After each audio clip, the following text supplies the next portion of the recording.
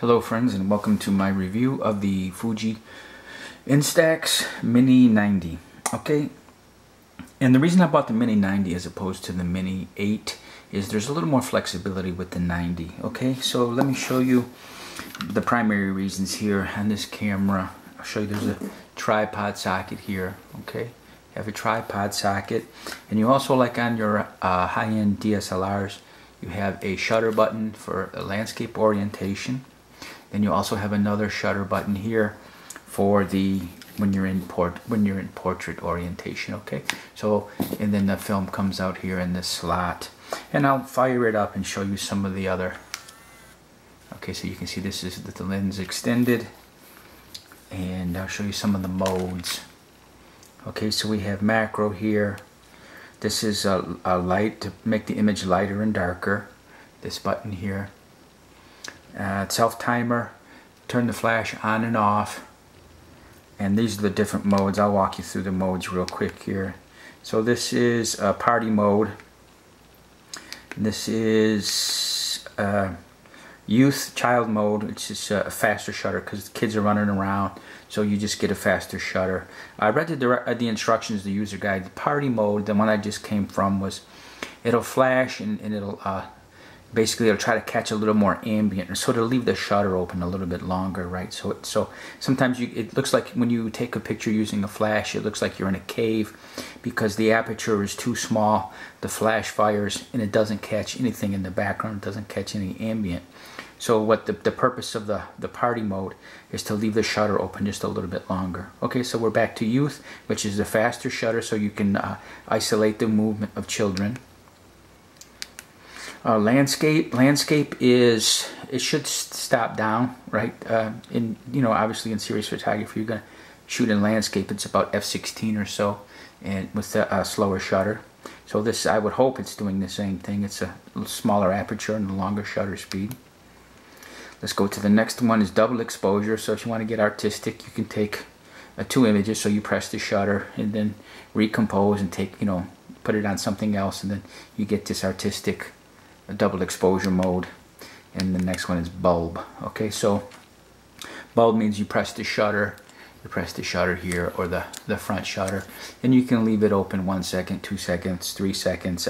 I don't know what the maximum is. I think in the user guide, I don't even want to guess because that would do you no justice, but you can leave it open a sufficient amount of time to get like a nightscape. You're in the city and you want to capture tall buildings and stuff and they're illuminated, you can go ahead and use bulb mode. Okay, so that means obviously the flash will not fire, and this tells you how many exposures remain. Each cassette has 10, so I have 4 images remaining in this cassette. Okay, so I'll go ahead and power it down, show you what it looks like powered down. So you can see it just retracts, and this is the brown. I got the brown because it's a little more retro, and plus those leatherette type cases you can get, they're also brown, so it would match quite nicely. And I'm just thrilled to death with this camera. I just love it. Went out this morning on Fort Bliss and took a bunch of images, so I'll show you the images now. Okay, so let's start with the first one. Let me come in. My camera's going to shake a little bit. I ask for your patience. Let me stabilize the boom arm on my C-stand here. Okay, so this is the division headquarters. This is 1st Armored Division. Now there's only one tank division left in the Army, and it's 1st Armored, and that's headquartered here at Fort Bliss, Texas. And this is a new headquarters they built maybe 08, somewhere in there. This is a very recent building, but this is the 1AD headquarters. So what happened is, and I'll give you the backstory real quick. I didn't know how long it took for these two to develop. So I took the image and I waited about 30 seconds or a minute or so, and it was overexposed. So I took another image, but what I didn't realize is I just didn't give it enough time to expose properly, to develop, I should say. So when you take an image, make sure you give it about 3 or 4 minutes, maybe even more, because the process is really slow. So my point is if you look at the image after about a minute or two, you're going to think, oh gosh, I overexposed the image, and I'm going to put it on darken and take another one. So that's what I did. And so let me show you. I didn't give enough time to expose properly. Let me zoom out a little bit. So I took a second image here. This is the second image, And it's kind of neat because there was a plane flying over and I caught it and I wasn't even aware of it. It just when it hit the top of the flagpole, so we got a little geometry going on in here. But so you can tell it's kind of like a Fisher-Price type control. It really didn't do anything. If you can tell, the first image is on standard. This was landscape with normal exposure, and this is landscape darken. So I put it on darken, hoping that it would darken a little bit, and you can tell there's almost no difference in the images. Okay, so again, I was a little surprised that there really wasn't any difference. Okay, so let me show you here. You'll see. Let me come in a little bit tighter. Bear with me here. So you'll see here in the front of the division headquarters, there's a long series of pergolas. It's a pergola after pergola here. So this is what I captured here. I wanted to get the geometry.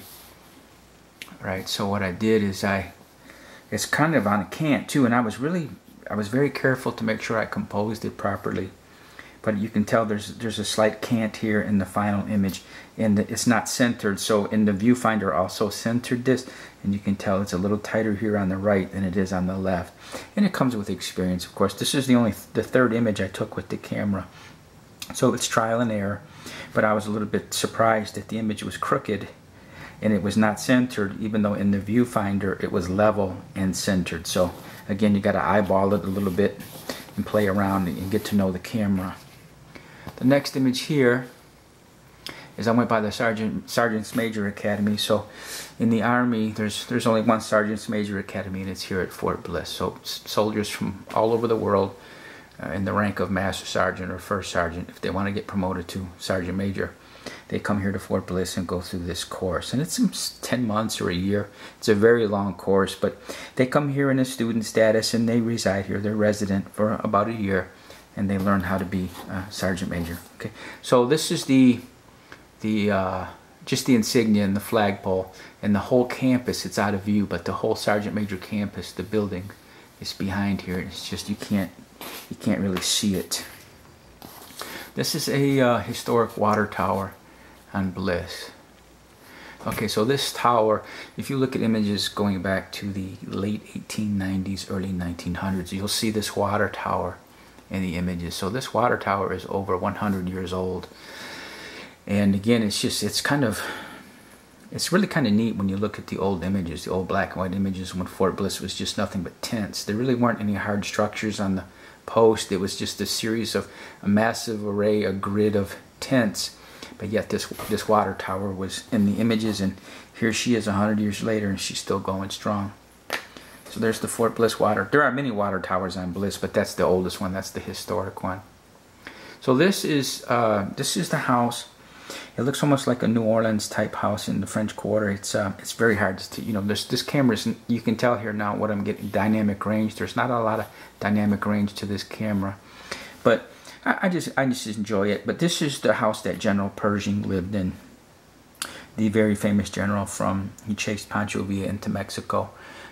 So this is General Pershing's house, and 6 doors down is this house. So let me try to bring them side by side here real quick.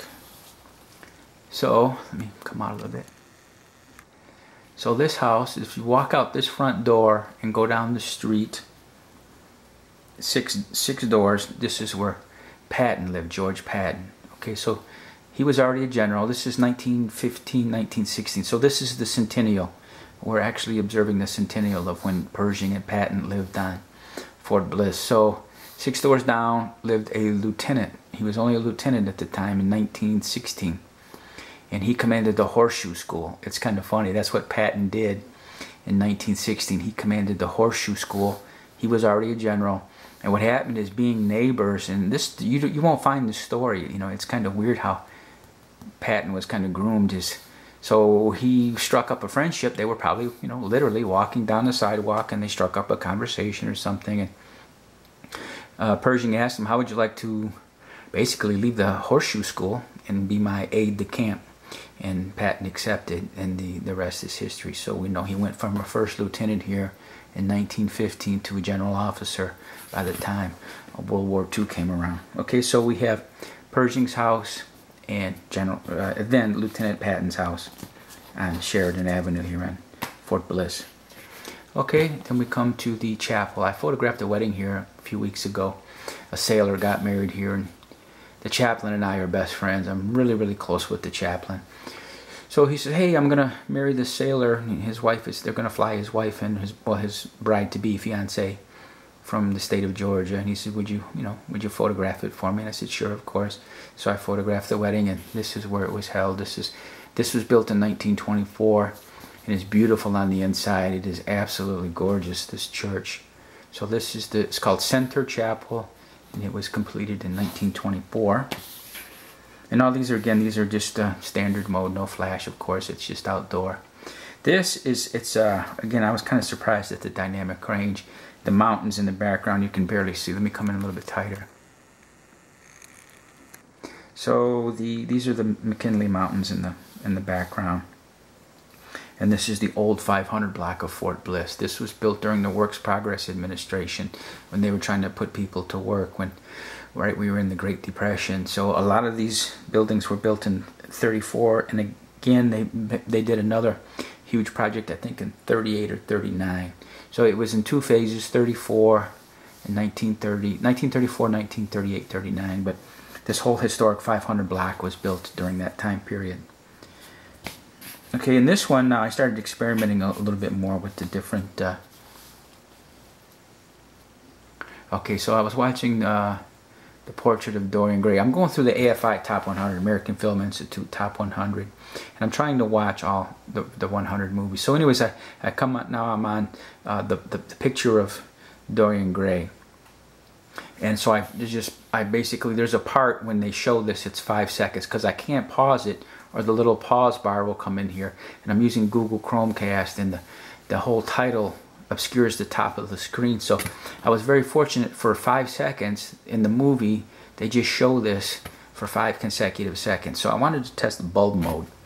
So what I did is obviously there's no flash, and I didn't have it on macro. It's just a standard setting. So I exposed this for 3 seconds, and the room was completely dark. There's no light coming in anywhere. All the lamps were off, the overhead lights, the Venetian blinds were closed. So you can see here there's a little ambient leak from the Venetian blinds. Even though they're closed, there's a very slight leak. Of course, with blinds, it's not going to be completely dark. But I exposed this for 3 seconds, and you can see here, it's actually a pretty decent exposure on the television set, but his face, right here, Dorian Gray, the character in the movie, his face is kind of blown out. So again, we get back to dynamic range. It's a 3 second exposure. Everything actually looks pretty good except for the face. It's overexposed. Here's a selfie I just took. So this is flash, and I just looked at the, a lot of people actually think this is a mirror, but it's not. I'll show you.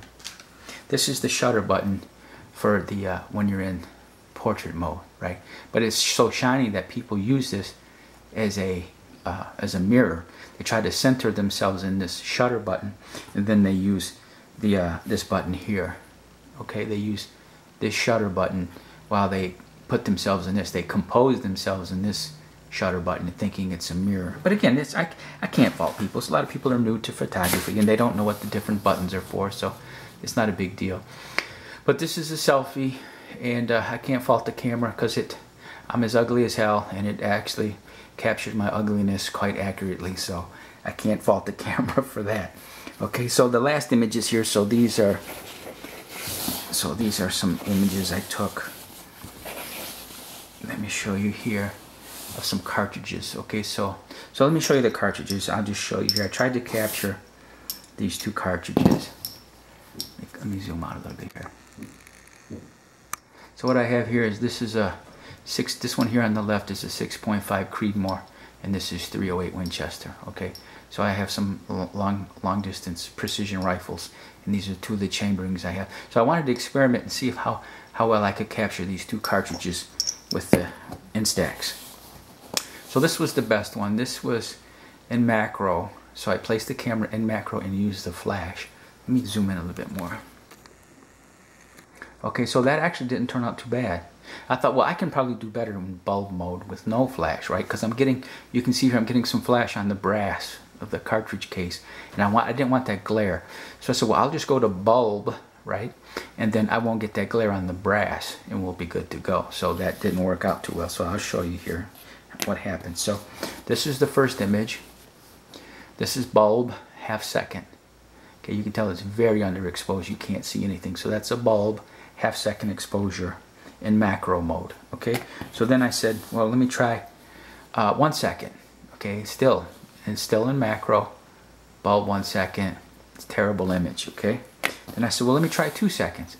Then I tried 2 seconds, then I blew it out. So this is not in macro, and it's 2 seconds, and it's overexposed. So let me come out here, and I'll put all of them side by side so you can see what bulb does. Again, because if you if you want to experiment as a photographer, you want the Mini 90 because it has a lot more settings that the other lower entry models don't have. So again, so here's a macro with flash, bulb half second, bulb 1 second, bulb 2 seconds. So it's really kind of crazy to try to expose accurately in bulb. So again, the best results were with macro and using the flash. Okay, so that's about it. If I shoot any more images with this Instax Mini, I'll try to, this was mostly outdoor today. If I do some more, I will make sure I make another video. I'll try to do some armament, right? Because people sometimes, they like to see tanks and helicopters and aircraft and so forth and so on, right? So if I get out and start doing some machinery, right, some type of ordnance, then I'll make another video. Thank you.